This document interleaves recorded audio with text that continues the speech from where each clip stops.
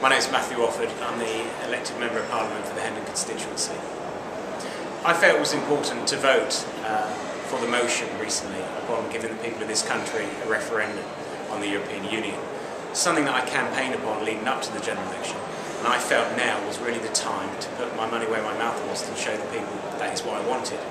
People say, well, do you want us to leave the European Union? That wasn't what the issue was about. The issue was about giving the people of this country, particularly my own constituency, a choice of whether they wanted to leave the European Union or they wanted to see a different relationship with the European Union itself.